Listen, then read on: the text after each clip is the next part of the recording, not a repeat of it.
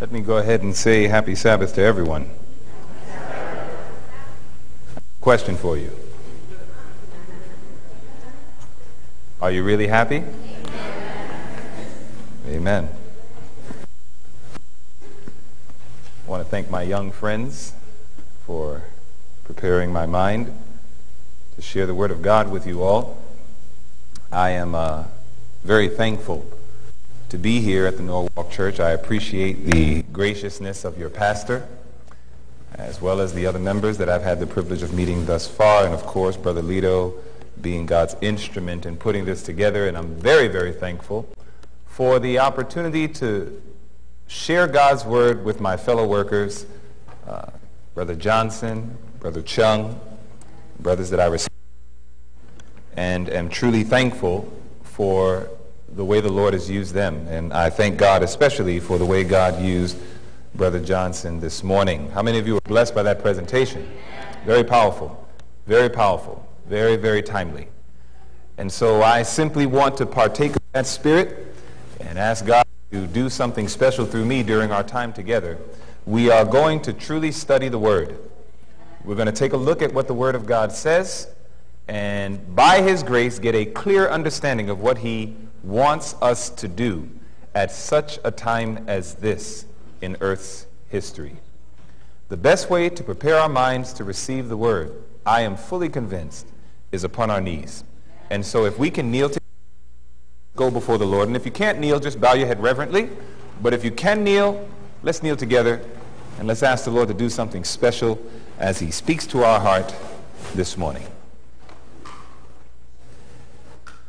Our loving Father, we are truly grateful for the opportunity to come together as a family, to study your wonderful words of life, to partake even from the tree of life. For this is what your word is to us. It provides not that which is only temporal, but also that which is eternal. And so, Lord, we come before you asking for the forgiveness of our sins. Father, there's so many people in this room, and every single individual has a specific need. I pray that through our time together in study, that you will fulfill your words and supply all of our needs according to your riches and glory by none other than Christ Jesus. And Lord, while you'll bless my brothers and sisters, I'm sure, I pray, please don't pass me by. Grant me a fresh revelation of your love. And I pray that all of us will leave here different than when we came in. For this is our prayer that we do ask. In Jesus' name, amen.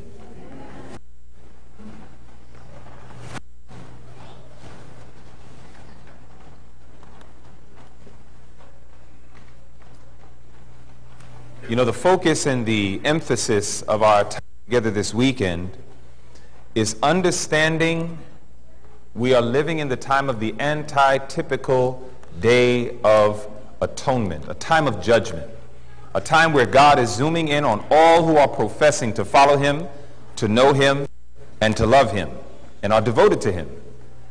And this is a time where God is looking into your life and into my life, and He's going to help us see where we are consistent and where we are inconsistent. And where we are consistent, He will strengthen us. Where we are inconsistent, He's going to help us see it, that we might come to Him, that we might overcome the inconsistency. The great purpose of God in doing this is that He knows that we're getting towards the end. I am not sure if you are aware of it. We are very much living not merely in the end of time, but we're living in the end of time. We are very paper-thin close, if you will, to finally seeing Christ burst through the clouds of glory and taking His bride home. But the Bible is very clear that something must be done that we might be able to go home with Him. And I want you to see what the Bible says in the book of Mark. Go to the book of Mark, the 13th chapter, and I want you to watch what the Bible says here. We're looking at Mark, the 13th chapter. And I want you to watch what the text says. Mark, the 13th chapter. And I want you to watch this. We're going to consider very quickly the great purpose of prophecy. We're talking right now about this investigative judgment that we're in. That was a prophecy. Daniel 8 and verse 14, a text that is very near and dear to the heart of those who are part of the remnant in God's last moments in Earth's history. And so it is, what really does God want us to do when we think about prophecy? In Mark, the 13th chapter, and when you're there, amen? The Bible says in Mark 13, we're going to consider verse 23. Jesus was going through many prophetic events. He was talking about things that were to come. And as Jesus began to unfold those things, he makes a very simple point in Mark 13 in verse 23. The Bible says, "But take ye what? But take ye heed, behold, I have foretold you all things." Jesus makes it clear. Take heed. I want you to do something about it. The faithful student in God's mind is not the one who is merely aware of all the prophetic events. That's not the faithful student. It might look faithful to a lot of people, but it's not in truth the faithful student. I'll give it to you in another text to make you think about it a little bit deeper. Go to Proverbs 22. When you look at Proverbs, the 22nd chapter, I'm sure you can appreciate this verse. And we're going to just simply talk very practically. In Proverbs, the 22nd chapter, I want you to watch what the Bible says as we consider verse 3. The Bible says something very powerful, very beautiful, and also very practical. It says in Proverbs 22 and verse 3. If you're there, please say amen. Amen. The Bible says, the what kind of man? The prudent. What's another word for prudent? Wise. Very good. So the wise man. It says the wise man sees the evil that comes, and what does he do? He hideth himself. It says, but the simple, they pass on, and they are punished. Now, I am not wise just because I see the evil coming. Because when you study Bible prophecy, will you not see a lot of evil that's coming? Will you not see a lot of evil that's here? You're going to see a whole lot of evil. The Bible, unfortunately, has a lot to say about the evils that's going to happen both, last night, I told you, in the world and in the church. Tons of evil. But we're not wise just because we clearly say, I see the evil. The Bible says the prudent or the wise man, he sees the evil that's coming, and what does he do? He hides himself. He takes the appropriate action that he is protected from the evil that's coming. That's a wise person, isn't it? You see, Jesus, when he said, when you see all these things coming to pass, he says the goal is that you take heed, not just simply gloat over the fact you know. There's no blessing in knowing what's coming if you don't know what to do when it arrives. You understand that? And so what God wants for you and what he wants for me, what he wants so desperately for all of his people, is not merely to know what's coming. Now, keep in mind, he wants us to know. You heard that statement that Pastor said earlier. We read it right there in Romans 13. It says, and that knowing the time. Now it's high time. But it gave us an action. It says that we are to awake out of sleep. For now is our salvation nearer than when we believed. And we're told to put on the Lord Jesus Christ. Now, the point is very simple, family. The great grand purpose of prophecy, it doesn't matter if it's Daniel 8:14 and the 2300 days. It doesn't matter if it's Revelation 13 and it's talking about the mark of the beast. It does not matter what the prophecy is. The first step of God is that we know it, and then the second step, which is the most important step, is that you put yourself in harmonious action with what God told you to do, knowing that that thing is coming. That is your safety, nothing else. Your safety is what you're doing with what you know, not with what you know. You understand that dividing line? Is that clear? This is simple, right? Simple. And so what does Jesus want us to do? The great purpose of prophecy. Go to John 14. Let's talk about it. In John 14, right? I want you to watch what the Bible says. I like the language. John 14. Jesus, the master teacher, he himself makes us aware of the great purpose of prophecy. And the Bible says in the book of John, we're looking at the 14th chapter, and I want you to watch what the text says as we consider verse 29. The Bible says in John 14, right there in verse 29, the Bible says, and now I have told you before it come to pass, so that when it comes to pass, you might do what? You might believe. I told you before it comes to pass, so that when it comes to pass, you might believe. There's something very special about believing.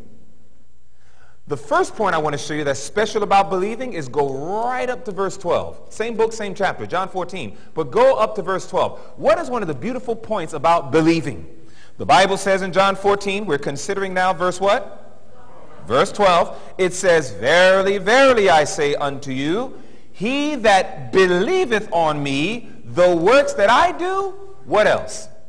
"Shall he do also." And not only that, it says not only that he shall do it also, but greater works shall he do. Now, please, let's get the context. Nobody can do greater works than Jesus. Nobody can do a greater miracle. Nobody can preach the word greater. No one can do that. But there is one thing we can do even more than Jesus. We can have a wider influence than he had personally on this earth. That's the context of the greater works. The greater works is that we will get a wider sphere. You see, when Jesus came to the earth, did he come to preach the gospel? Did he do that? How much coverage did he make as far as the earth was concerned? He basically focused in the Middle East. Is that not right? But think about this. When he endowed the Spirit of God to his disciples, by the time you get to the book of Colossians chapter 1, literally from verse 23 to 26, the Bible says the whole gospel went all over the world. Do you see that? So Jesus, he says, look, I only got to a certain sphere, but I know whoever receives my word and my spirit, they will have a greater sphere of coverage than even I myself had. That's what he was talking about. And so it is that Jesus, he says, listen, one of the great blessings of believing is that when you believe on me, the works that I do, you're going to do it also. But watch this. Go one chapter before, John 13. Look at this. And I love this one. And I believe this is very relevant. This is something, I can't wait to talk about this. We're going to talk about very real, practical preparation for that outpouring of God's Spirit, that this work might get finished. We're going to talk about that. The Bible says in John the 13th chapter, something else happens when he tells us things before they come to pass, so that when they come to pass, we might believe. Notice what the Bible says in John 13. It says in John 13, right there in verse 19, same principle that we just read in John 14:29, but I like the close of this verse just a bit better. It says in John 13 and verse 19, "Now I tell you before it come, that when it is come to pass, you may believe that" what? "I am he." My brothers and sisters, those words speak volumes. When we understand the prophetic events that are happening around us, Jesus says that is when it is imperative that my people understand that when you see these things come to pass, you'll remember, I am everything I said I was. You know, right now, there are people who see time is almost finished. They see prophecy being fulfilled. And some of them are literally being overwhelmed with fear. Have you met anybody like that? Did not Jesus make promises to us that he will protect us? So why are you overwhelmed with fear? You know why? Because you don't believe that he is who he said he was. There are people right now that when they see prophecy unfolding, I heard my dear brother here talk about how the economy is getting a little bit better, and I agree. It is happening, but we also understand that when they start crying peace and safety, we know what's coming afterwards. Right? Sudden destruction. Now, the key is that even when the economy was going bad, according to prophecy, many people started getting worried about their money. And the fact that we were getting worried is indicative that we don't believe that he is who he said he was. He said he'll supply all of our needs. God says, I will supply all of your needs according to my riches and glory by Christ Jesus. Jesus said, I got you. When we get sick, and I'm not talking about the flu. I'm not talking about a cold. I'm talking about a diagnosis that as a result of this diagnosis, you now got something where you are coming face to face potentially with death. Cancer. Various neurological diseases. Heart disease. When you discover that you got something that could potentially kill you, do you know one of the number one things most of us say is, where is God? Even though he said, lo, I'm with you always. One of the great things that God really wants to get across to you and I, that we might do his work very effectively, is that when we see prophecy being fulfilled, the number one thing on God's mind is, I want you to be convinced I am who I said I am. Do you remember what the Bible says in that twofold instruction in Hebrews 11 and verse 6? I would imagine many of us know that verse. It says, but without faith, it is what? Impossible to please him. For he who comes to God must believe, what are the next two words? That he is. Then it says, and that he is a rewarder of them that diligently seek him. But the first thing God says is, do you believe that I am who I said I am?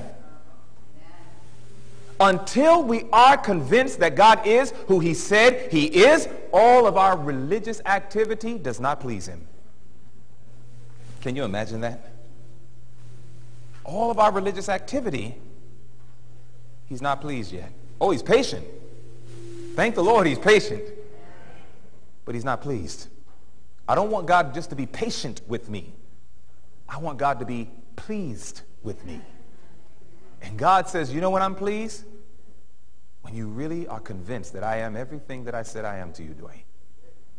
You know, if you go through the Bible, there's many things Jesus said he was. He said in John 14:6, I am the way, the truth, and the life. You want to know how to get the salvation? I am the way. You want to know what truth is? I am the truth. You want to have eternal life? I am the life. He's making it clear. This is who I am. Not only that, John 11 and verse 25, he also said, I am the resurrection. Why are you so afraid of death when all it is asleep? Family, listen, I'm talking like brass tacks, bottom line with you all. Some things that we do as children of God does not make a lot of sense if we really are convinced that God is everything he said he is. I heard of a man in Northern California. I know him personally. He was having stomach problems, eating food. And he, started noticing, man, I'm not hungry anymore. I don't really have much of an appetite. Started losing weight spontaneously. Nobody knew why. He wasn't working out or anything. Started losing weight, losing his appetite, getting these fevers and whatnot. What does that sound like? Sounds like cancer. Went to the doctor, got checked out. They discovered he had stomach cancer. They said, sir, you have stomach cancer and it doesn't look good. Everybody said that he was just withering away. And they said that this brother looked like he was at the brink of death. And when they came to him and they said, how is your courage? I've lived a full life. I've served God. I've watched my children grow. He said, and I don't know what the future holds, but I know who holds the future. He said, I trust him. Whatever he wants, let his will be done. The saints of God were marveling at his courage. Do you know today that man is completely cancer-free and restored? That brother said, Lord, I'm in your hands. He took seriously that statement, that question that Paul asked. Remember that question Paul asked? What? Know ye not that your body is the temple of the Holy Ghost, which is in you, which ye have of God? And ye are not your own? You've been bought with a price. Therefore, glorify God in your body and in your spirit, which are God's. 1 Corinthians 6, 19 and 20. Paul made a statement that this brother took absolutely literally. He said, I belong to him. Whatever he wants to do, even with this clay, I'm all right with it. Because you know what? I've lived a long life, and I am a little tired, and I don't mind taking a nap. I said, oh, Father, give me such faith. Give me such courage that I can be convinced you're everything that you said you are. Everything. And Jesus says one of the ways that I'm going to help convince you is with prophecy. Behold, I tell you these things before they come to pass. So when they come to pass, you might believe I am he. Everything I said is trustworthy. Jesus not only said these things, he said in John 8:58 that I am. He literally called himself Jehovah. I love sharing that with my Jehovah Witnesses friends. He called himself Jehovah. Before Abraham was, he said, I am the self-existent one. Jesus called himself that. The Bible also says in Matthew 5 and verse 17, he's the one who came to live in harmony with the law of God and not to destroy it. I am not come that I might destroy the law. I am come that I might fulfill it, live in harmony with it. These are all the things Jesus said, I am. He also said in Matthew 9 and verse 13, Romans 5 and verse 10, he said, I am come that I might call sinners to repentance and that they might have eternal life. He, according to Matthew 9:13, Romans 5:10, he came to save wretched, miserable, poor, blind, naked enemies from the path of sin and calling them to his righteousness. So why are you going around saying I'm too wicked to come to God? You see, when a man or when a woman says, I'm too evil, I'm too wicked, I'm too nasty, there's no way that God can forgive me. You know why people say that? Because they don't understand who he is. Christ did not come to save saints. He came to save the nastiest creations in all of the universe. There should be nobody in this room that has committed such vulgar, gross, terrible sins that you actually are being convinced by the devil that you are so wretched you can't even come to God. Jesus says they don't understand who I am. Jesus said mankind was so messed up, I actually came clothed with their messed upness. I made that word up. He said, I'm going to clothe myself with sinful flesh. That's Romans 8 and verse 3.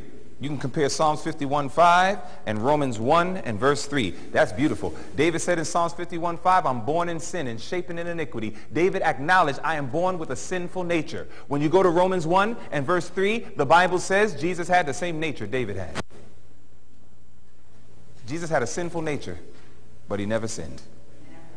You and I can have a sinful nature, but praise God, in that Sabbath school study, we can have victory over all sin. This is who he is. He said, I did this just for you. Not only that, John 10 and verse 36, he says, I am the Son of God. Matthew 28:20, he said, lo, I am with you always, even to the end of the world. You see, I don't know what you see when you study prophecy, but I know what God called me to see. God does not just want me to see the evil that's coming. He wants me to see where I can hide myself. And if I'm hid in Christ, this great I am, then I have what the prophet of God says in Life Sketches 196. I have nothing to fear for the future, except as I shall forget the way the Lord has led in our teachings and in his past history. I have nothing to fear, and you have nothing to fear. The key is get to know who he is. There is something very special that Jesus wants us to know about him that actually is preparatory for receiving the latter rain, that great outpouring of his Spirit, that the work might get finished. And I want to show you it starting in Matthew, the 11th chapter. The Bible says in the book of Matthew, the 11th chapter, Matthew, the 11th chapter. And I want you to watch this. I love these words. These words are so filled with so much beautiful counsel, so much excellent instruction, so much deep detail. And I want you to watch it. The Bible says in the book of Matthew, we're looking at the what chapter? And we're going to verse 28. The Bible says in Matthew 11, we're looking at verse 28. He says what? Come unto me, all ye that labor and are heavy laden, and he says, and I will give you rest. Then he says, take my yoke upon you and learn of me, for I am meek and lowly of heart, and you will find rest unto your soul. And I love the close. For my yoke is, and my burden is. This statements from Jesus. If you in this room right now got some yokes and burdens in your life that are so heavy that they feel like they're crushing you, there is one guarantee I can give. God did not give you that burden. Did you hear that? You probably missed it. If you got a yoke or a burden on your life right now, and it is so heavy that it is almost impossible for you to find happiness, to find joy, and to have God's peace, the one thing I can guarantee you is God did not put that burden on you. The Bible says his yokes are easy and his burdens are light. Some of us are taking on too much, and it's crushing you. And God has never asked you to take on what he can handle. God is a big man. He can handle a lot. I would like to recommend that you learn to go unto him. What a friend we have in Jesus. All of our sins and griefs to bear. What a privilege it is to carry everything to God in prayer. God says, listen, I didn't ask you to bear all these burdens. Oh, Lord, I got wayward children. And some of us don't even know how to be happy anymore. Oh, Lord, I got sickness, or I have this. And it seems like we have no peace whatsoever. God says you're allowing too much of the burden to rest on you. God says you need to come to me and understand that I am not merely the sin bearer, I'm also the burden bearer.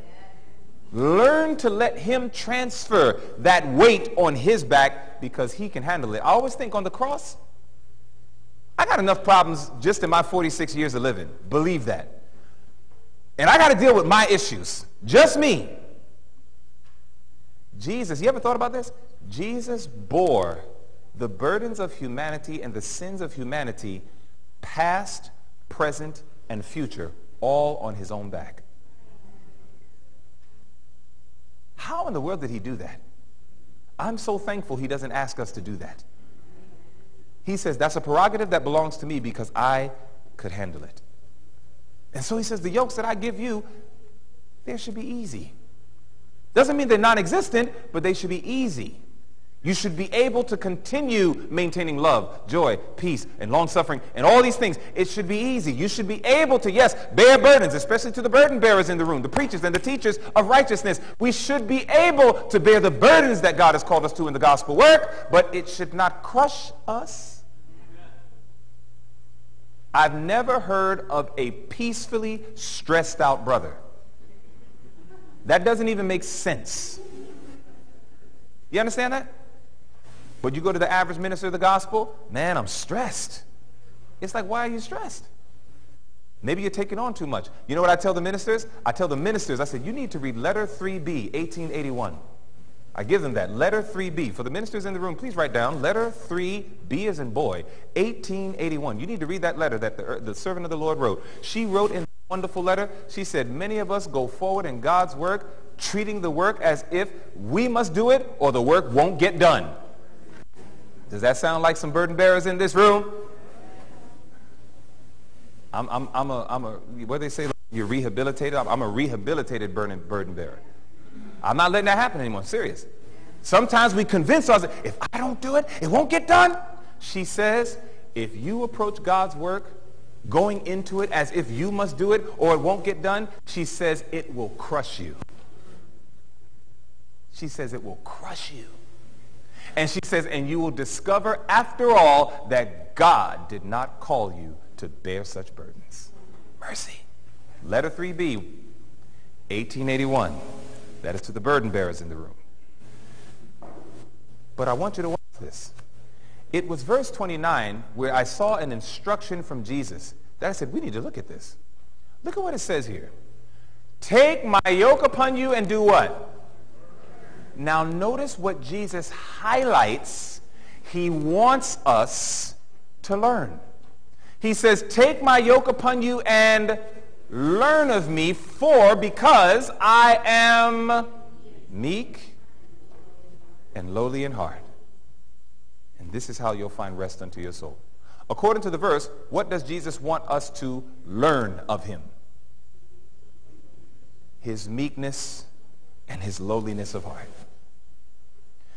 The whole reason the gospel went live, the whole reason the gospel went from a concept to a reality in the life of Jesus was because of his humility. It was the humility of Christ that governed his every move in gospel work. And I'm going to show it to you.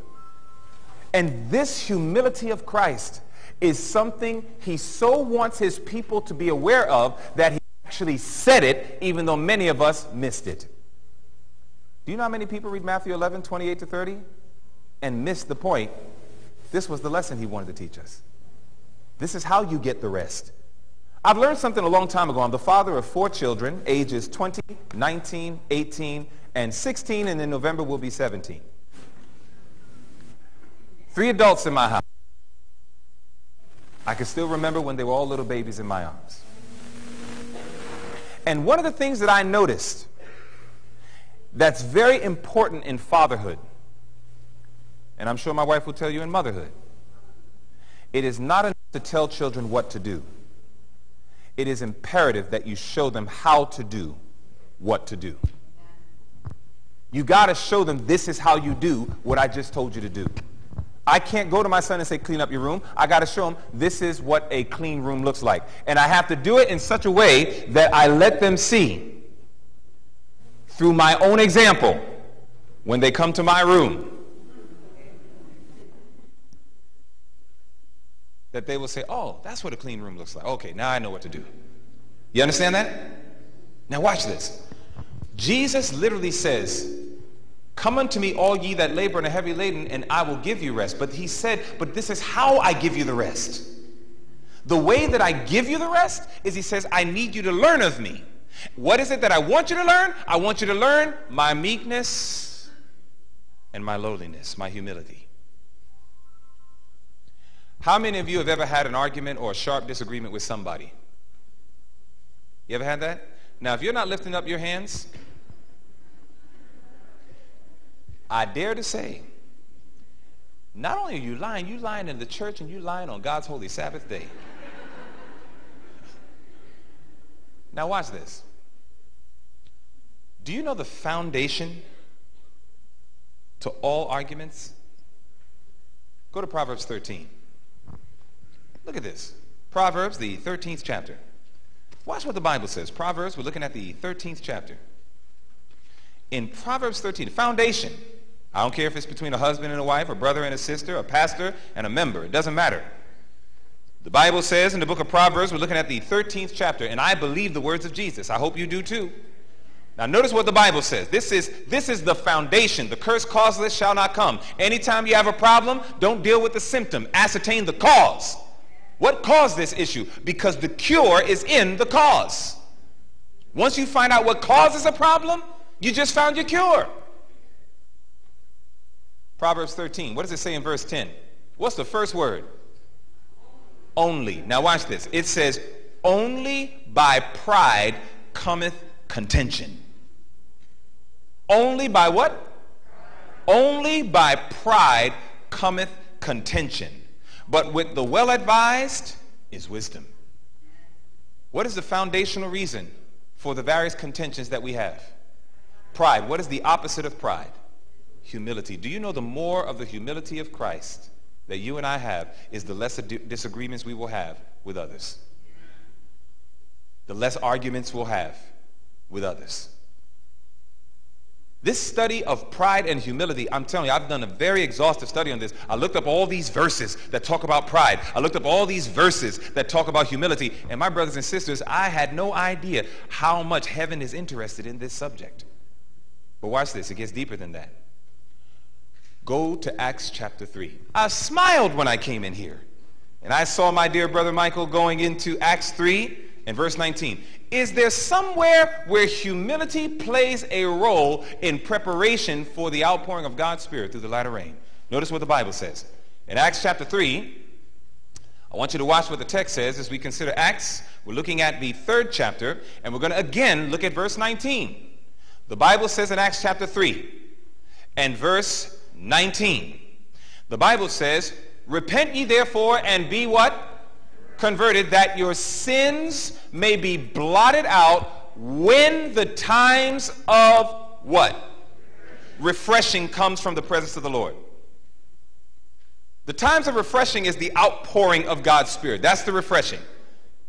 And that times of refreshing, the outpouring of God's Holy Spirit, early rain, but also, in this case, latter rain. The Bible says there's some preliminary steps. One of the first steps, after you repent, what's the next step? You must be what? You must be converted. Now go to Matthew 18. If you look at Matthew, the 18th chapter, I want you to watch what the Bible says here now. Matthew, we're going to the 18th chapter. And I want you to watch what the Bible says. The Bible makes it clear, if you're gonna receive the latter rain, then you must not only repent, but you must also be converted. Now, the Bible says this in Matthew, the 18th chapter, and we're going to consider verses 1 to 4.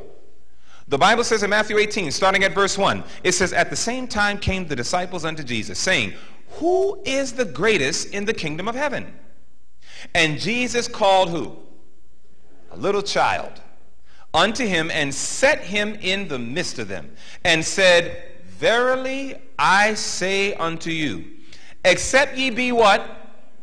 "Except ye be converted and become as little children." So what is the indicator of what it means to be converted? To be like what? To be like a little child. Now let's go ahead and unfold this some more. He says, "Except you be converted and become as little children, you shall not enter into the kingdom of heaven." Lord, what do you mean? Verse 4, he says, "Whosoever therefore shall humble himself as this little child, the same is greatest in the kingdom of heaven." Show me a truly converted man, and I will show you a humble man. Show me a truly converted woman, and I will show you a humble woman. My brothers and sisters, nobody's going to get into the kingdom if they have not received the humility of Christ. No one will receive the latter rain except they receive the humility of Christ. And so this becomes an absolute imperative. You remember what the Bible says? Blessed are the meek, which is synonymous to the humble, for they shall inherit the earth. God says, I need my people to focus on this thing. Study the humility of Jesus. Now, I thought to myself, I said, all right, Lord, well, that's pretty powerful. You see, the Bible says, repent ye therefore, be converted. You read this. And Matthew 18, verses 1 to 4. Charles Spurgeon made a very powerful statement about humility. He says, do not desire to be the principal man in the church. He says, be lowly, be humble. The best man in the church is the man who is willing to be a doormat for all to wipe their boots on. The brother who does not mind what happens to him at all, so long as God is glorified. I appreciate that. God wants us to understand the more and still more that we receive the humility of Christ, the more that we make this our focus, the more that we make this our study. Can I show you a practical example of the humility of Jesus? My wife and I was going over this in our worship this morning. So powerful. Go to John chapter 10. You know, in fact, let's do this first. Let's go to Philippians 2 first, then we'll go to John chapter 10. Let's bring out some practical points of the humility of Jesus, okay? Notice this. When we look at Philippians chapter 2, that's where we're going first. Then after that, we're going to go to John 10. Philippians chapter 2. I want you to watch what the Bible says. In Philippians, the second chapter, God says, starting at verse 5. In Philippians 2, starting at verse 5, the Bible says, let this mind be in you, which was also in Christ Jesus. Okay? Now he begins to unfold the mind of Christ. Verse 6. He says, who being in the form of God, thought it not robbery to be equal with God, but made himself of no reputation, and took upon him the form of a servant, and was made in the likeness of men. And being found in fashion as a man, he humbled himself, and became obedient unto death, even the death of the cross. This is a major step down for Jesus. The very fact that he was side by side with the Father, had complete equality to the Father, and decided, I'm going to actually no longer function like an equal, I'm now going to function like a servant. I'm now going to put myself in a situation that I'm going to face temptations. I'm going to put myself at a risk that if I sin even once, I have to allow the Father to kill me. This is the level of risk that Jesus was willing to take just to save you. Just to save me, a bunch of enemies. But that's not enough. When he walked on this earth, I want you to think about this. When he came to this earth, he came to bless us. Is that right? He came to bless us. And keep in mind, Jesus is the creator. Colossians chapter 1, 15 through 18 makes that like super crystal clear. By him were all things made. Okay? Christ made all these things, including you and me. Go to John 10. sometimes you gotta take your time when you go through these verses. Go to John 10. I want you to look at this. Imagine the creator of humanity, the creator of the universe. Right now, what I want to do is I want to contrast the mind of Christ to your mind and my mind. The Bible says in John the 10th chapter, if you're there, just say amen. Look at this. In John 10, Jesus wanted to establish a point. I'm picking up in the middle of the story, and we'll just go down to verse 17. In John 10 and verse 17, the Bible says, "Therefore doth my Father love me, because I lay down my life, that I might take it again. No man taketh it from me, but I lay it down of myself. I have power to lay it down, and I have power to take it again. This commandment have I received of my Father." So Jesus is teaching some deep theology. He's teaching some deep gospel truth. I am laying down my life for you guys. Y'all rejected me, but I'm still willing to lay down my life for you, and I'm going to take it back up again so that I can intercede forever on your behalf until probation closes. This is what I'm willing to do for you. Look at how they respond in the next verse. Verse 19, it says, "There was a division, therefore, again among the Jews for these sayings," verse 20, "and many of them said, He has a devil and is mad. Why hear ye him?" Now, what you need to understand is when they said that, they were not whispering. They were not going to people saying, "He has a devil. He's mad. Don't listen to him." That's not what they were doing. They were in his face. "He has a devil. This man is mad. Don't listen to anything he says." They are saying this in a way that even Jesus can hear this. Now, he's God. He made an awesome sacrifice to save these people. He came only to bless these people. And now he's trying to bless these people. And in return, they're calling God a devil.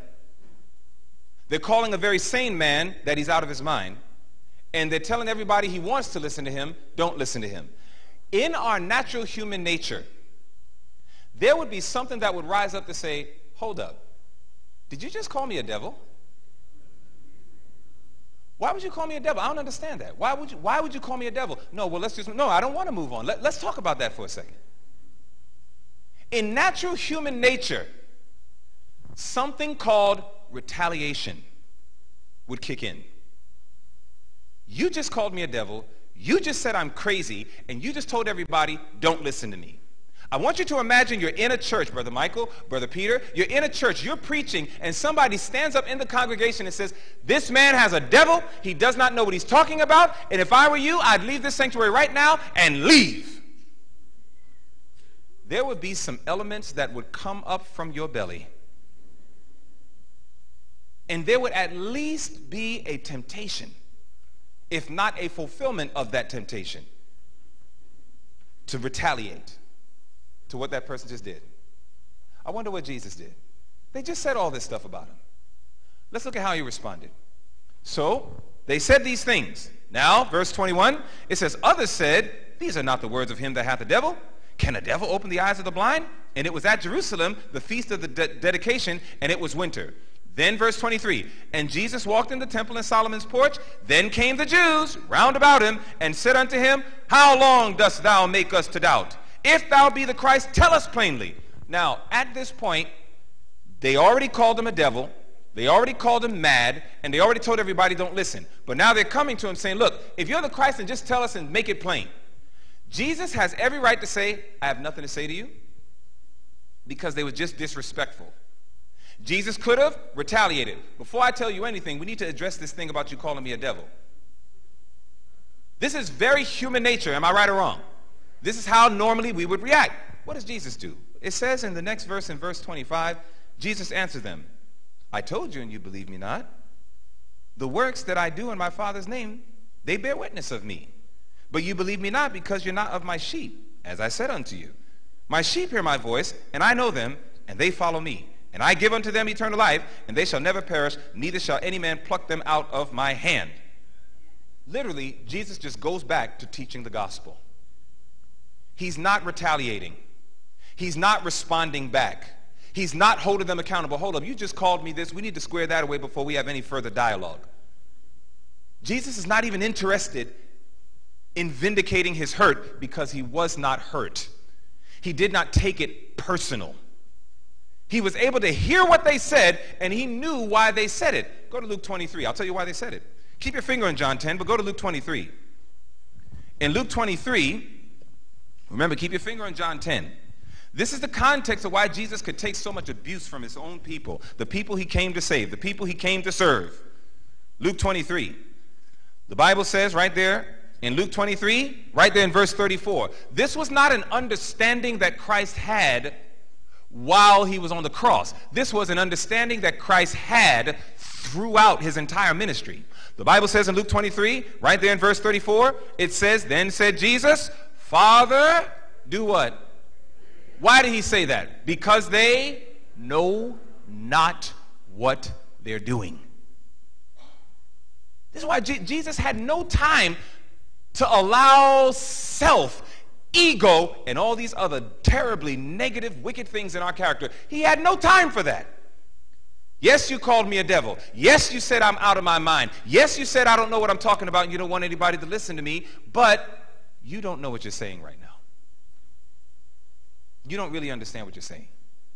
And so what Jesus did not do is he did not use their insults and their threats as an opportunity to allow self to rise up. Why? Because he said, learn of me that I'm meek. I'm lowly in heart. And his lowness gets even lower. Look at what it says in John 10 again. You're back in John 10? Remember I told you, said don't lose your finger there? After Jesus ministers unto them, he then says in verse 30, I and my Father are one. What did they do in verse 31? Then the Jews took up stones again to... See, sometimes y'all run too fast through these verses. Jesus just said, I and my Father, we are one. He's making this point because his desire is to win them. I and my Father are one. Everything you guys have been studying, I showed you this. I and my Father are one. Then they pick up stones and they want to kill him. Jesus, who could have said, angels, destroy them. Jesus, who could have said, angels, get me out of here. Jesus, who could have done a lot of other things, what does he do in the next verse? It says, Jesus answered them, many good works have I showed you from my Father. For which of those works do you sow me? He's still reasoning with them. You got to put yourself in the shoes of the story, brothers and sisters. Is this how you would respond? I mean, modern day application, you're right here in the streets of California, and you're like, I am the Father, and you're making all these points, and you're talking about Jesus, etc., and those brothers take out guns, and they're putting it to your head. Listen, man, we need to take you out right now. You're telling us our drug lifestyle is a sinful lifestyle. You're telling us that selling drugs, prostitution, practicing sin, you're telling us all these things are wrong. How could you do that? Man, we ought to just blow your brains out right now. And here you are just saying, but my brother, you see, if the only reason why you're even doing that is because you're allowing the devil. Look at what the Word of God said. And you're just bringing them back to the Word. Bringing them back to trying to edify them. This is what Christ was doing. A man who could have blinked his eye and turned all of them into cockroaches if he wanted to. I mean, think about how much power he had. He could have done anything. And what he did was he kept trying to reach their heart. This is humility in action. And if all that's not bad enough, as we just read, they actually killed him. And even on the cross, shortly before his death, Father, they don't know what they're doing. Have mercy on them. You see, one of the things I've learned, even about reading the pen of inspiration, sometimes Sister White will tell us things that we ought to do. And if you stop there, like if you don't read any further, you actually may feel yourself at a place where it's like, how do I do that? I don't understand how to do that. And this is why you got to learn how to read the whole of the writings. The more we have the humility of Christ, to be able to see things the way he sees it. You see, when Jesus was standing before those people, he did not have micro vision, he had macro vision. He was thinking bigger than the event that was right in front of him. He knew I could kill them, but if I killed them, that cancels out my whole mission because I didn't come to destroy, I came to save. So Jesus understood that would contradict the very reason I came if I were to retaliate. Jesus understood, Father, it is based on ignorance and they don't understand who I am. There's a misunderstanding. That's why when he died, Spirit of God falls on the disciples, and for the last half of that last week in prophecy of Daniel 9, the disciples are confirming the covenant, and the Bible says by the time you get to Acts chapter 6, many of the priests that said crucify him became followers. Jesus' patience paid off. Jesus' humility bore fruit. And so it is that Christ literally, he's watching all these things happen, and he's like, look, when people do stuff to me, I don't get caught in the moment. That's a counsel for you. The humility of Christ teaches us never focus on the moment of the action. Jesus understood they don't understand me and they don't understand what I'm trying to do for their benefit. The humility of Christ causes you to look deeper than just what a person says, but it seeks to understand why they said it and can identify it's based on a weakness, and my retaliation will only aggravate. Do you know if we function like this, that we probably would have no more arguments, husbands and wives? Remember, only by pride comes contention. The more we embrace the humility of Jesus, you're going to find less arguments with your wife, brothers. You're going to find less arguments with your husbands, wives. When your children start acting up, that is not our opportunity to start going off on them. And what's wrong with you? Why is it that you don't do this? I grew up in a house like that. I'm telling you, that plan don't work. That plan does not work. All it does is it makes me more undercover. All right, Dad caught me this time. Next time, I will plan better. Those were my resolves. Tried to sneak out the house. He caught me at 2 o'clock. Next time, I got to do this. I got to do this. That's all I did.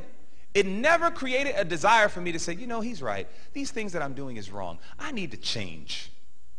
That never crossed my mind. Everything, the way he would beat me and all that stuff, I was like, all right, take my hit. I'm going to do it better next time. Next time, I'm not going to get caught. That's all that happened. Parents, I'm telling you right now, when you blow up on your children with wrath,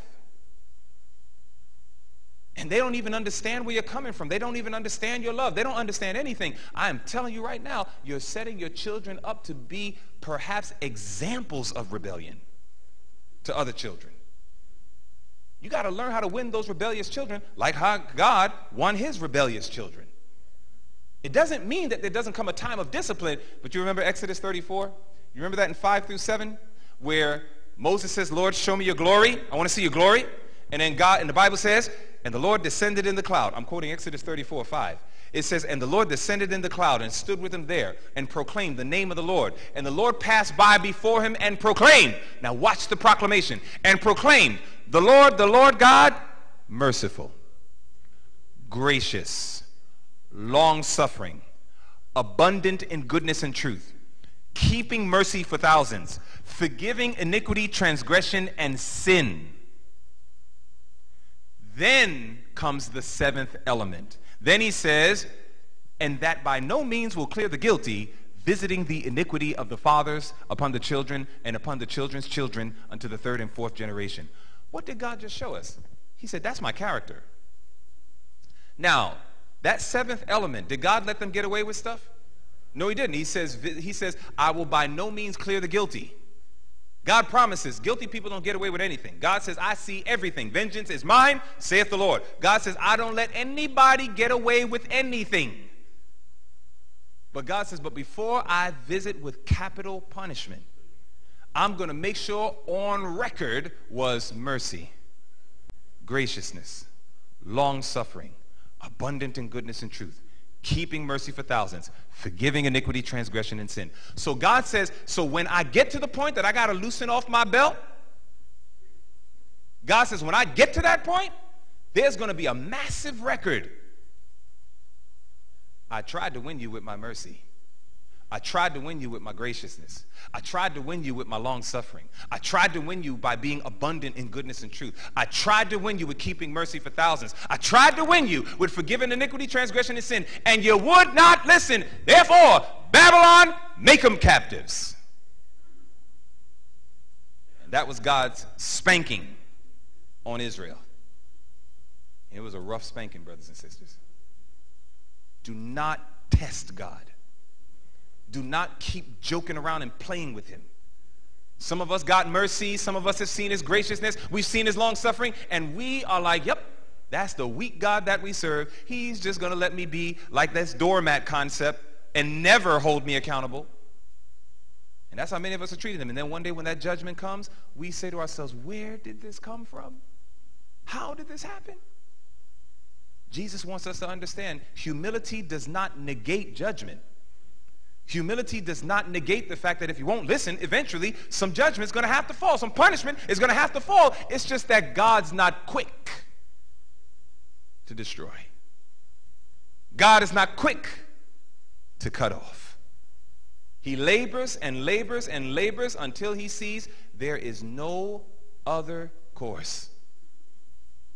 This is the only way we can get their attention. And then he lets stuff fall on us, brothers and sisters, and the hope is that he gets our attention. The humility of Christ. Jesus wants us to understand. We're going to have to learn this. We don't understand what we're getting ready to go up against. So, I mean, we're all in this comfortable church, suits and dresses, and we're talking a lot of religious stuff. But listen, one day somebody's going to come and step to you and slap you in your face. One day somebody's going to literally take your money, freeze your bank account. One day things are going to happen where we're going to be assaulted in ways that were never expected. We're going to see a different world. We're leading to a one world government. We're leading to a new world order. We're getting to a place where eventually the judgment in heaven is going to close. God's people are going to go through a time of trouble. And God says, you need to pay attention to what you're doing right now. Because you're going to need some power that's born of heaven. You're not going to be able to just conceptualize. At pulpits generally is a lot of concepts that are expressed. And there's nothing wrong with that. It's just that we got to go home and digest it. You know what I'm saying? We got to get to a point, Lord, where's my life inconsistent? That's why I appreciate my brother when you were up here saying, you're making resolves. You're searching your heart. That's what a sermon is supposed to do. Make you search your heart. Go home and think on these things. Lord, what that preacher just said, that thing stirred my mind. I got to think, where am I inconsistent? What darling sins am I still holding on to? Where is it that I am constantly demonstrating pride and not embracing the humility of the lovely Jesus? That's what a sermon is supposed to do. Make you think, search your heart, and then to make some serious decisions, no matter what the cost. And this is what God is saying. We are getting ready to go up upon a crisis that there will be no human conjuring that can get past it. Some of us know how to get past away, get through a lot of stuff because you can get slick enough that you know how to answer almost any and everything. Not so with this final crisis. There's only one qualification: Christ in you, the hope of glory. When that final crisis takes place, we're all going to be squeezed. We're all going to be squeezed. And you know what happens with a sponge? If you dip a sponge in orange juice, when you squeeze it, what comes out? If you dip a sponge in grape juice, when you squeeze it, what comes out? My brothers and sisters, if you and I still have a little bit of self still remaining in our hearts, when that squeeze comes on you, what's going to come out? Self. But if Christ is in you, the hope of glory, then when that final test comes and it squeezes you, what's going to come out? Christ. And this is when you'll love your enemies. You will pray for those who persecute you. This is why the humility of Christ, we must learn it. Now watch this, bring it to a close. 4 points of humility that must be our study and must be our aim. This will prepare us, brothers and sisters, to receive that latter rain. I lied to you not. If we can learn this, because what it's going to do, it's going to allow us to enter into a very real conversion experience by which our sins can be blotted out and we can receive the refreshing. 4 points of humility. Number 1, we must learn to humble ourselves towards God. We must let God be God. The Bible makes it very clear in Isaiah 45. You go from verse 6 to verse 10. The Bible makes it clear, I am God and there is none else. You got to make a decision. Who calls the shots for my life? If you are allowing yourself to maybe make 10% of the decisions while God makes the 90, he's not happy. You read Jeremiah 29 and verse 13, the Bible is very clear. You shall seek me and you shall find me when you search for me with all your heart. You cannot hold on to 5%. It's like a husband and wife. Imagine you're married and imagine your spouse cheated on you with another man, another woman. And here it is, your heart's broken, you're crying, and then eventually you go to your spouse and say, how could you do this to us? How could you do this to our home? How could you break up our home? The spouse realizes, I can't believe what I've done. I was wrong. Can you please forgive me? Because Christ is in us, the hope of glory. Amen. We say, all right, I forgive you. Let's give it one more try. That husband or that wife says, wonderful. You know what?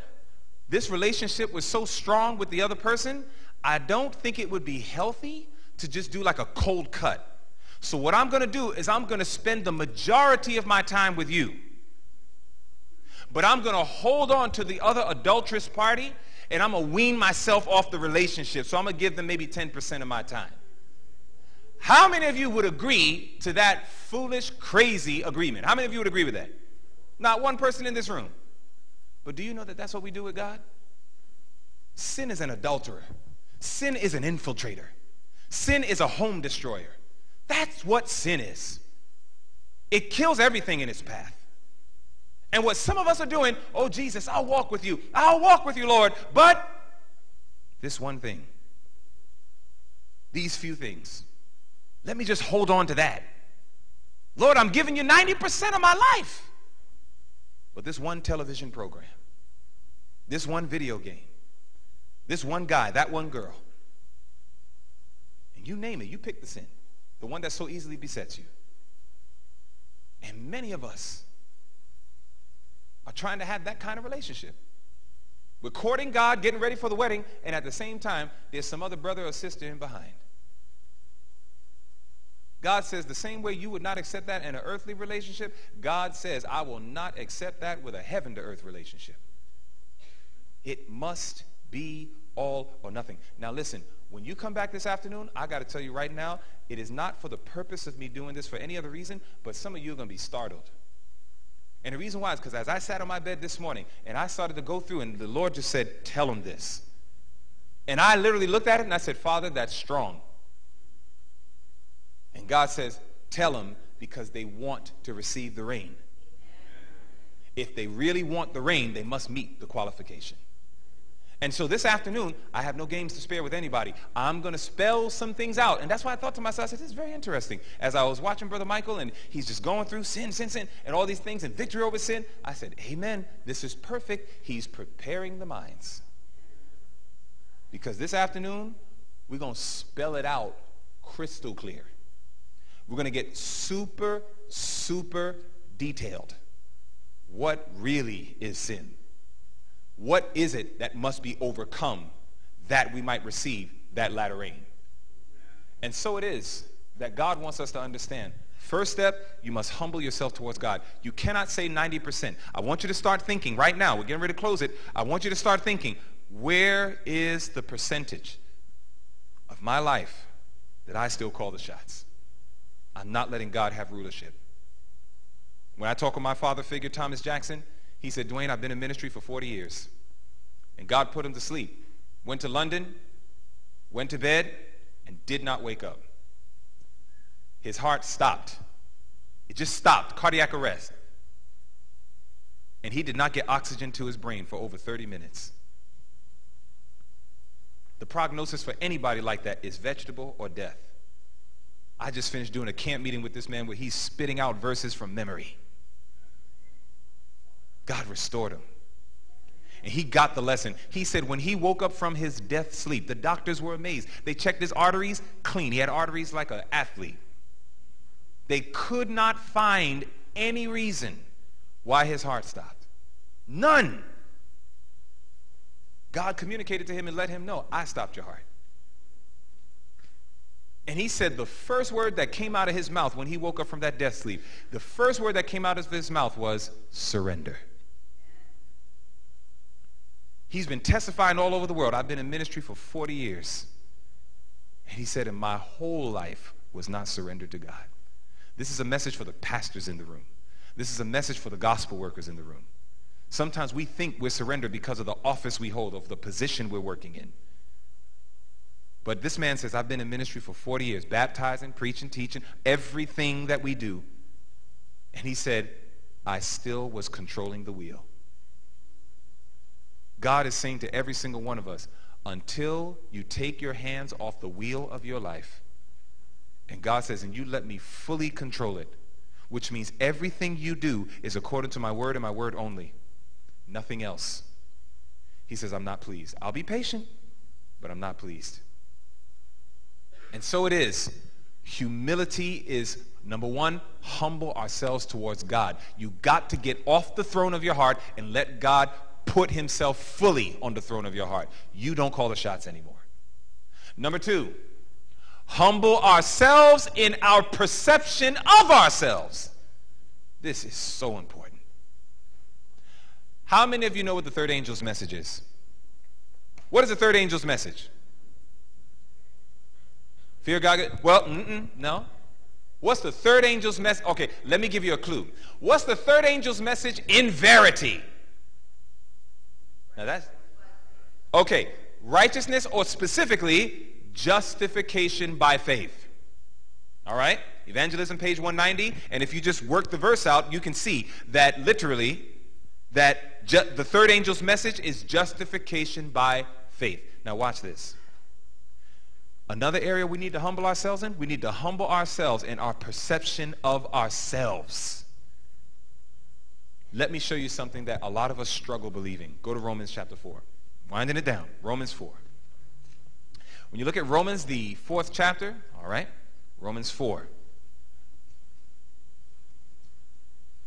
When you look at Romans, the 4th chapter, I'm going to show you something.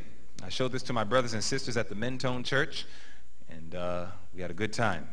The Bible says in Romans, we're looking at the 4th chapter. When you get there, please say amen. All right, now watch this. Look carefully at this verse. Sometimes we miss it. So, the third angel's message is what? Justification by faith. That's what the third angel's message is in verity, in truth, in the highest sense. Now watch this. Therefore, you agree we all need to experience justification by faith. Would you agree with that? Okay, now watch this. Romans 4, verse 5. The Bible says, but to him that worketh not, but believeth on him that justifieth the ungodly, his faith is counted for righteousness. Do you want your faith to be counted for righteousness? Do you want to be justified? According to the verse, what must we super emphatically accept? Huh? Jesus. Righteousness of God, okay, we're missing it. And the same way we're missing it in the verse, many of us are missing this in our day-to-day life. It's right in the verse. This is an open book test. It's bad when you fail an open book test. All right, here we go. Here it is. It's right here. Let me show you. You ready? All right, I'm a bad teacher because I'm giving you the answer. But watch this. It says in verse 5, but to him that worketh not, but believeth on him, here we go, that justifieth the, what's the next word? According to the verse, who are the only people that receive justification? The ungodly. Can you accept that you are an ungodly person? You see, until you and I are convinced that we are ungodly, you can't be justified. Tell me that's not deep. Until we're convinced I am an ungodly man, I'm an ungodly woman, until you can be convinced. But as long as you drive your car, and man, God help you if you got a nice one, there's something that makes you sometimes say, doing all right. When you go in your house and your house looks a little nicer than everybody else's, there's that thing that when you press the button to enter your door, put the key, whatever you got, and when you walk in your house, there's just this, I'm all right. When you look at your bank account and you see a sufficient amount of zeros after the number, it's something that makes you sometimes say, doing all right. When somebody tries to ask you Bible questions and you can remember from memory, there's something that says, I did that. Look at what I did. Look at what I accomplished. We have all sorts of subtle little ways that we convince ourselves, I'm not so bad. And God says, that's why I can't justify you. Until we can see He's altogether lovely and I am altogether ugly. It is until I can be convinced that I am so dangerous that I can't afford to even make one decision for me or for my family on what I think is right. I must submit my mind to the Word. And every decision in life you make, what clothes will I wear? Let me go to the Word. I don't trust myself. What food will I buy? Let me go to the Word. I don't trust myself. Who should I marry? Let me go to the Word. I don't trust myself. Until you become afraid of yourself. Because you know who I'm afraid of? I'm afraid of ungodly people. That's why I don't let them in my house. You understand that? If somebody came to you, hey, I'm an ungodly guy, man, let me in. You'd be like, nah, brother, I can't let you in. I got children here. I got a wife here I got to take care of. If you're going to tell me you're ungodly and crazy and demonic, I'm not letting you in my house. But God says, that's you. And you understand why you're still on earth and not in heaven yet, Dwayne. And I say, I got it. Thank you, Lord. True biblical humility will give you a right perception of yourself. I must understand, oh my. 1 Chronicles 29 and verse 14, you remember that? Where he says, all things come of thee, and of thine own have we given thee. What am I boasting about? If you have the ability to crunch numbers really well as a CPA, it's because God keeps your brain cells moving. You ever read Acts 17 and verse 26 or 28 where it says, in him we live, move, and have our being. You could not do the surgery that you do if you're a surgeon in the room, except it be that God allowed every part of your motor skills and everything else to still function right.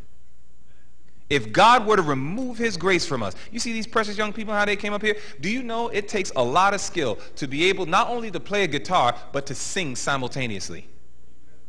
That takes a lot of skill. And rather than these precious souls saying, look what we did, God is saying, I did that. God is saying, I enabled their minds that they can do two movements and have two different focuses. Think about it. They have to focus on maintain the tune, but they have to focus on sing the words. At the same time, God says, I did that. Every single heartbeat. Medical Ministry, page 8, it says every beat of the heart is supervised by the great I am. Every heartbeat. Why are we boasting? Why do we say, look at my ministry, look at my this, look at my that, look at God's like, were it not for me, you couldn't do the things that you're doing. And so true humility must help us humble ourselves in our perception of ourselves.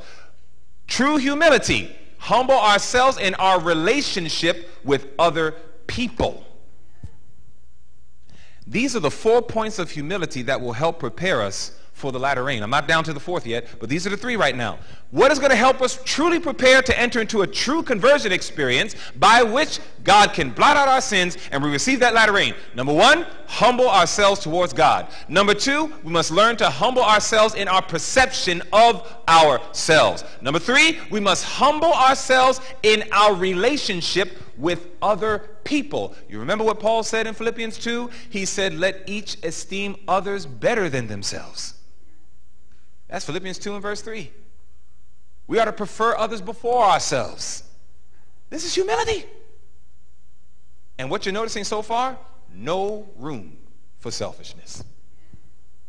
Finally, number 4, we must humble ourselves in regard to the circumstances of life, whether good or bad.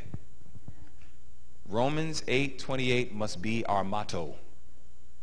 And we know that all things work together for good to them that love the Lord and to those who are called according to his purpose. No matter what circumstances happens in our lives, we can say, God is doing something. Somehow, he allowed this to happen to me because his desire is to save me, to strengthen me, and to enable me that I might bear more fruit for his glory. Now, my brothers and sisters, I close with this little thought here. Inspiration says in Desire of Ages 535, paragraph 2, implicit belief in Christ's word is true humility, true self-surrender. My hope and my prayer is that we will really search our hearts. You want to get the latter rain? You want to be fit for the close of the judgment? It will not happen unless we internalize and embrace the humility of Jesus Christ. And he loved us enough to show us by example how to live. And my hope and my prayer is that every single one of us in this room will take to heart the words that have been shared with you today. Christ wants you to really know what it is to have his humility. You see, this is why at the end of Jesus' life, think about the things that he left for you. In living this humble life and going through all this persecution and problems, think about what he left. He says, peace I leave with you. My peace I give unto you. Not as the world giveth, give I unto you. Let not your heart be troubled, neither let it be afraid. Jesus left us his peace. That humble life was so effective, he was able to leave peace for everybody to partake of. Not only that, you remember what he said in John 15:11. He said, these things I command you, and I tell you to do it. He said, that my joy might remain in you, and your joy will be full. So he didn't just leave us his peace, he left us his joy. All of these are the beautiful virtues that he left for you and I to partake of by faith. But number one, Jesus says, receive my humility. As you receive my humility, you will demonstrate my love. You will have my joy. You will have my peace. You will have my long-suffering. But the foundation, the humility, selflessness. And I guarantee you, you make those 4 things your focus. Lord, where am I off? Like my brother said earlier, search your heart. Father, what point of the humility of Christ? Because did you notice that in all those points of humility, did you notice that? Did you notice? Humble ourselves towards God, humble ourselves in our perception of ourselves, humble ourselves in our relationship with other people, humble ourselves in regard to the circumstances of life, whether good or bad. Do you know who fulfilled this perfectly? Jesus. I came not to do my own will, but the will of him that sent me. He humbled himself towards God. He humbled himself in his perception. He says, I can do nothing of my own will. I only follow the instructions of my Father. He literally just functioned like, look, I'm not here to just show everybody how great a God on earth I am is. He said, I came here to serve. Humble ourselves in our relationship with other people. Jesus served enemies. He did everything from wash their feet to allow them to literally spit in his face and pull his beard off, and did not retaliate, not even once. He humbled himself in regard to the circumstances of life. When it came time to go on that cross, and for the first time in his existence, to have his Father look at him with disdain, disgust, And the Father had to turn his face away from him because his Son is now the living representative of sin. Jesus says, not my will, thy will be done. This is who I leave you with. I leave you with the pattern man. I leave you with the only one who is worthy to behold. Every other patriarch, every other prophet, all of them are moons in comparison to that Son of righteousness, Jesus. And so my question to you is very simple. If you know you need the humility of Christ, and it has not been a focus in your life, but by God's grace, it will be from this day forward, I want to invite you to stand to your feet. I want you to stand to your feet. God's going to bless you well beyond your expectations. And if there be any of us in this room, maybe you've never given your heart to Jesus. Maybe you never thought he was worthy of it. Maybe you wanted to run your own life and do things your own way. You come to church, but you never surrendered your life. Remember what surrender is, right? Remember that? It says, implicit belief in Christ's words is true humility, true self-surrender. Maybe some of us have never surrendered our hearts to Jesus. Maybe we've never made a decision. Lord, take my life and let it be consecrated unto thee. You have the whole of me now. There might be some people in this room that you've been holding back. You have not let God have full control. And if you're in this room today, you need to resolve this before you leave, because this is a true story. There was a preacher who was preaching the word, pouring out his heart, calling the people to accept God. And there was one woman that she was resisting. She heard the voice of God's Spirit saying, you need to give me your heart. You need to surrender everything. You need to let me have full control, not partial. She said, no. The service ended. She went outside and went across the street to go to her car and was struck by a vehicle. And she died. And I don't say that to scare you. I say that to tell you the Bible is true. Our lives are but a vapor. We can literally be here today and we can be gone tomorrow. And so today, if you hear God's voice, the Bible says, don't harden your heart. It's not worth it. I wonder, is there anybody in this room? We all can bow our heads and close our eyes, please. And I'm just asking, while our heads are bowed and our eyes are closed, is there anybody in this room that says, I've never surrendered my heart to Jesus? I've been too afraid to let him have control. Maybe I was convinced that I thought surrendering my life to Jesus would be a life of punishment rather than pleasure. And for whatever the reason is, you've been holding back, but today you are willing to say, Lord, I allow you to have full control over my whole life. And this is the first time you're making that decision. If that's you, I'm going to just ask you, slip your hand up in the air while everybody else's heads are bowed and eyes are closed. Just slip your hand in the air. Praise God. Look at that. We're talking about first time, like first time. Amen. First time. You're saying, Lord, that's it. Full control. Full control. I just want to say to every precious soul who raised your hand, you literally, I want you to understand this, I mean it with all of my heart, you literally just passed from death to life. You hear me? You just passed from death to life. When you're in control, that's a life of trespasses and sin, which is a life of spiritual death. But when you say, Jesus, take control of my life, I'm afraid of myself. I'm beginning to see how godly you are and how ungodly I am. The more that you take that position, Christ says, good, now I can justify you. Now I can do it. That's why you raised your hand. And so we're going to close with a word of prayer.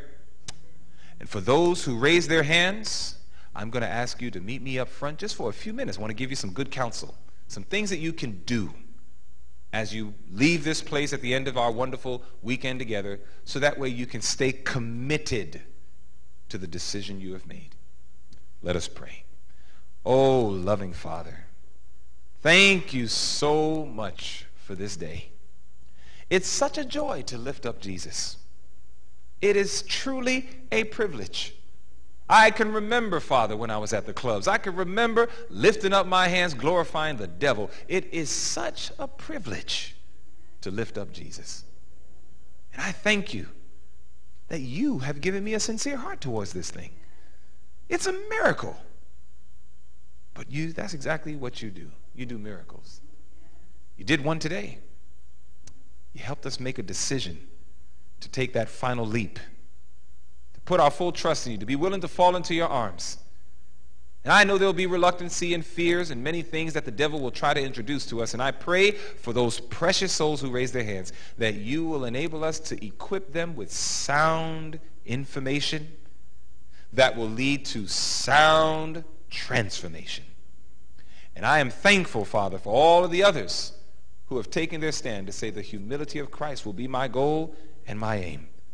And I praise you for this. Bless my brothers and my sisters abundantly is our prayer we ask in Jesus' name.